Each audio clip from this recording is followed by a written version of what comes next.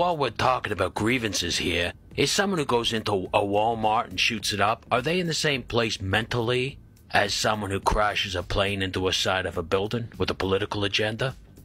I'd say yes and no.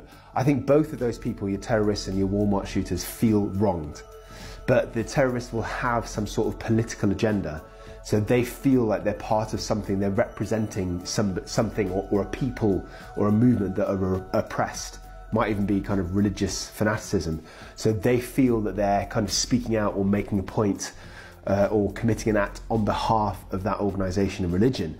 Whereas somebody who goes into a Walmart and shoots it up is much more likely, they're still going to feel wronged, but it's going to be in a different kind of context. They're going to feel much more aggrieved at the people at the store itself or who they think the people represent.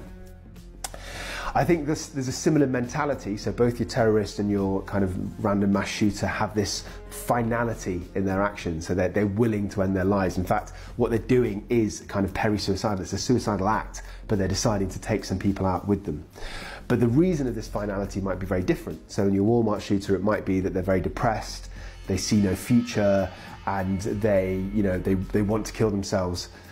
Whereas your terrorist might have other kind of finality beliefs, like for example believing that they'll have, is it 42 virgins in the afterlife? I don't know how many it is, but it's way too many.